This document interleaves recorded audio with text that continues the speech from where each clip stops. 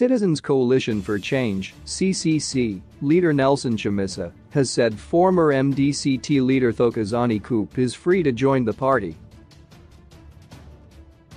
"You can't stop someone who has come and said they want to be part of CCC.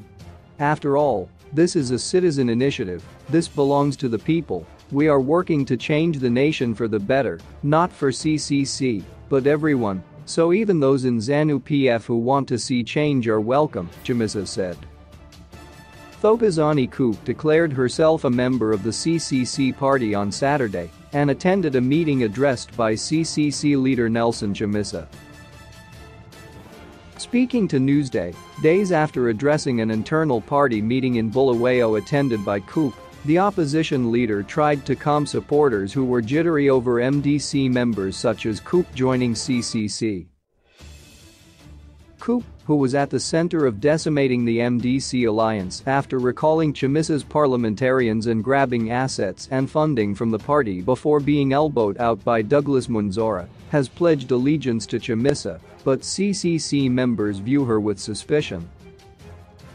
Wary of the threat posed by those who might be seeking to destroy CCC from within, Chamisa said while everyone was free to be a member, the party would also define its membership and protect itself.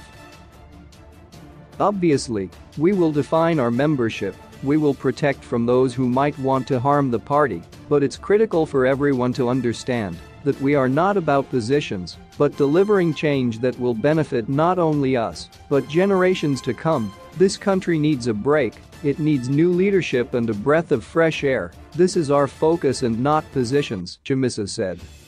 Chamisa said citizens were the guardians and vanguard of the party with the mandate to put people in leadership positions. Commenting on the recent by-elections, Chamisa said, "Now that the by-elections are over and we have made our political statement, over the next few months, we will be focusing on building our party structures across the country and building a robust leadership machinery that will take us through to the 2023 elections. We urge those who have been elected to carry out their mandates with the seriousness they deserve."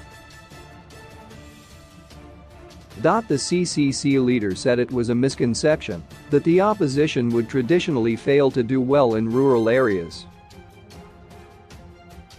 "I know that, while we performed well in urban areas, there are concerns over the rural areas. We are going to work hard over the next months to enhance our fortunes countrywide and our performance at the next elections.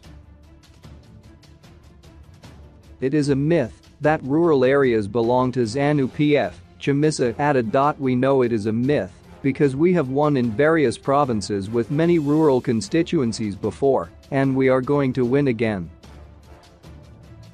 We are committed to building a stronger and mutually enriching relationship with citizens in rural areas just as we have established a long-lasting relationship with the urban communities." The opposition leader told his supporters that mobilizing and building the party was everyone's responsibility. "Everyone is a change champion and must be responsible for mobilizing at grassroots level. This movement is not about positions, it's about delivering a new Zimbabwe, one that restores dignity to the people of this country," Chamisa said. Bing it.